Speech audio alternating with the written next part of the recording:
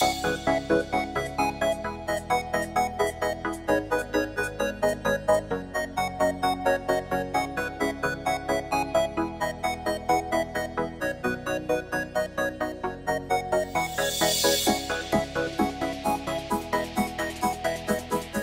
guys, welcome back to the Laverda project, and this is part 3 in the series, and we're back at Ink Floyd, signature mural here at Dave's place, and I'm standing in front of my Triumph Triple, and there's a reason for this. So obviously it's always a long story with me, but I'll get there. But I've had this motorcycle for about 22 years, and 10 years ago we decided we would do a project with it and turn it into a street fighter.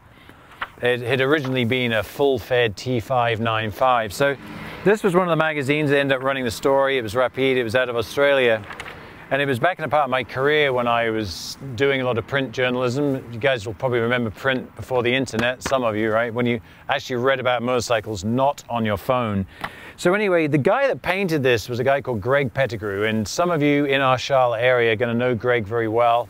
He works pretty closely with Nate over at Utopia, doing a lot of the really high-end bikes. And he painted this bike over 10 years ago, and you'll just see when you look at the quality of the paint. I mean, it's as good today as it was 10 years ago. And so we want Greg to paint the Laverda. So while Nate's doing a lot of research and working on the crank and the gearbox and all the primary stuff with the Laverda, we're going to get the body work and we're going to ship it out with Greg to get it painted. So Nate's got an idea to change the gas cap to a more modern countersunk affair rather than the old flip-up one that Laverdas came with.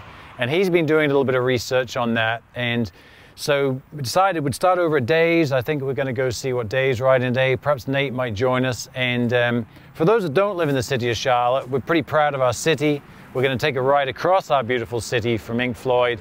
And we're going to find ourselves at Utopia to meet Greg Pettigrew and hand over the bodywork. So just feast your eyes on this bad boy. She's a 97 Triumph, 3-cylinder of course. I guess I got my love of 3 cylinders from my Laverda and still ride one as often as possible. So welcome to part 3, Laverda project. Buddy Dave. Hey, hey. Nate. Hey, Nate just pulled up. Awesome. And we want to go over the shop and go meet with Greg Pettigrew. So ready to roll? Sweet, let's do it. Barber? Yeah. No vintage bikes for you today, huh? Not today. No, that's pretty sweet. So, do you want to lead us across town? Yeah. Yeah. Sounds like a plan. Yeah, let's go see the city of Charlotte and we'll go see Nate. Awesome. Beauty.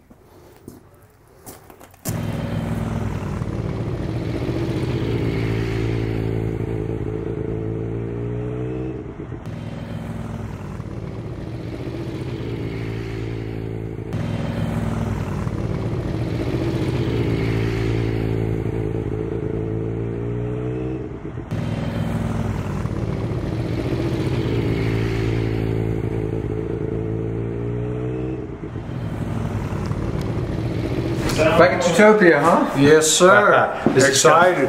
Oh, yeah. So, you haven't seen it. Have you seen the bodywork yet? I have not. I know you've seen the frame before, but Yes. anyway. Well, this is kind of like home for you, as much work as you do for these guys, right? Yes, it is. Well, guys, we've got a little treat over here with mirrors, but we'll come back to that. So, anyway, welcome back. It was a nice ride across Charlotte. They picked us up on the goods and came with us, and just we wanted to see the city of Charlotte. For those who don't live here, it's pretty nice. So, I'm with my buddy Greg Pettigrew. I had talked about Greg a little bit back at Ink Floyd. I showed you the paintwork that he's done on my Triumph. Well, you've also done my Triumph, for those that remember the bike I did for Speed in the day. And Greg does a lot of stuff from vintage Harleys, race bikes. Talked to Jim Calandra and the guys at US Desmo. He's done a bunch of their bikes, and he does a lot of Nate's really high-end restoration, repair, new bike, old bike, whatever. And Greg obviously is going to be painting Laverda. So here's the tank. This is the original tailpiece, original side panels, and what we're thinking is obviously Laverda orange with black transfers. We want a flush fit cap. Okay. So you will do the machine fabric? We'll get rid of this and make this flush more modern looking. Right. And you and I had spoken about, instead of putting decals on it, getting overlays to spray the lettering so we don't have that decal edge. Right. Yes, we'll cut a section out here, fab another piece, and put a more modern looking style gas lid on it. Because I don't like that poppy up look. I mean, it's okay, but it's very 70s, you know.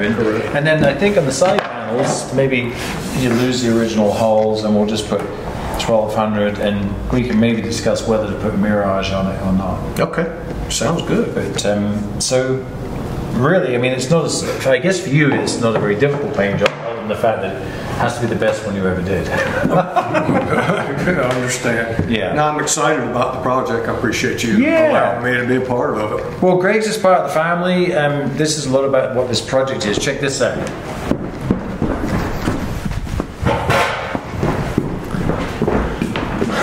Camera guy's son, waiting in the wings. What do you reckon, Eli? You want to say hello? Hello, Eli. Future motorcyclist. Thank you, buddy. Yeah, so this is just, Greg's like part of the family. He's been painting all of our bikes for so long, and we're really excited to see what he does, because I'm telling you, it's going to be the best quality we could hope for. So I'm very excited. Thank you for including me. Yeah, I'm not sure what to think about this. It's kind of exciting to know that you're going to be doing it. So, Well, thank you very much. all right, guys. Well, I think I'm going to go find Nate.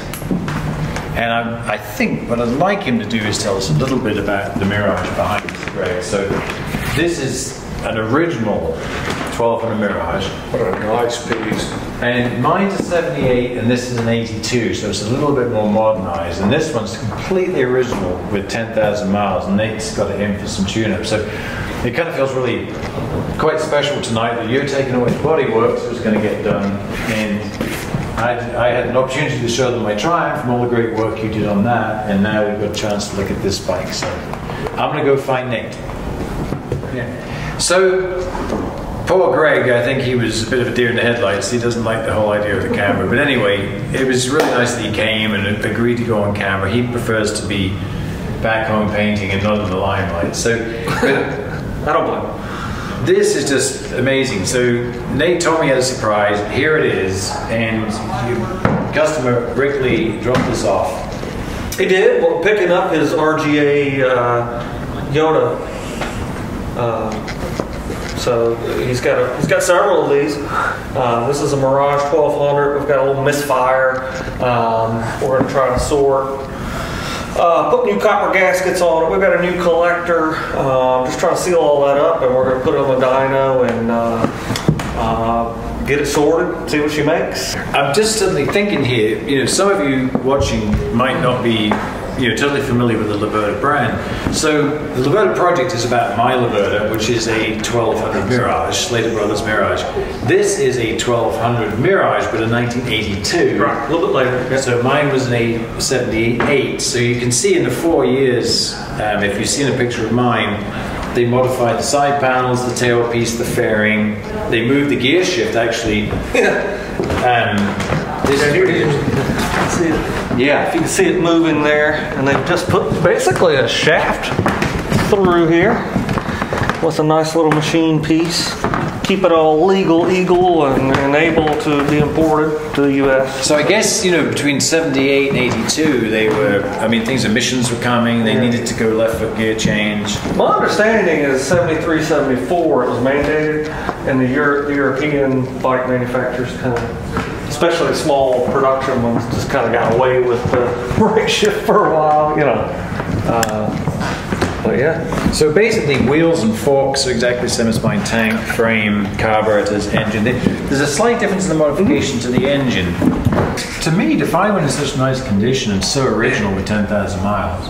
Oh yeah. I don't think I've seen a Mirage 1200 in America since I've been here. All the shows I've been to and all the places. Yeah. Josh, if you could for a moment bring the camera around and look in here, this is something that I find really funny. There's a couple of cool things about it. Honda clocks. Honda clocks, yeah, or Nippon Denso. Right. If you look in there, you see the little ND there. Yeah. And these are almost direct takeoff of your like early CB 900F, 750F, 1100F, with obviously the RPM ranges and things like that are different. But you also can see here, it's early 80s because it only goes up to 85 miles an hour. So that's the way they wanted it back then. So, well, also interesting here is these are the same switchgear as my Laverda, right, although mine were polished, and they're actually off a Suzuki. And the key, I bet you, if you look at that, that is a Suzuki key. It is a Suzuki key. They've ground off the Suzuki. But I mean, again, in mass production, you use what's out there. I think it's fabulous. I mean, it's just really interesting, these little nuances of these bikes, Absolutely, But this is absolutely fabulous, though, to have this one in the shop. So maybe we'll get a chance to take it for a ride one day. That would be pretty special. We'll see some more of Rick's collection. He has quite a few of these Laverdas. So, well, guys, I guess we'll wrap it up. We want to thank you, obviously, for being at the channel. I'm super excited that we just came tonight to get the gas tank and the bodywork to Greg, and this has showed up. And we took a ride around Charlotte. You got to see my speed triple, and I think this whole project is about the stuff that's happening here, and you can see this Mirage arriving is just a beautiful addition to what we're doing. So thank you guys for coming with us tonight. Absolutely. Thanks for coming by. And we better go get Michael Caine because you guys need to subscribe. Oh, hello. My name is Michael Caine, as if you haven't heard that before. But when I'm working on Laverda, and I'm sitting on a Mirage like this, I just keep going, and I don't blink, and I just keep going, and I don't blink, and I keep on going, and I don't blink, and I just keep going, and I don't blink, and I don't blink, because I just keep going, and I don't blink. So please subscribe. Don't blink. Just subscribe. All right. The Laverda Project. Check it out.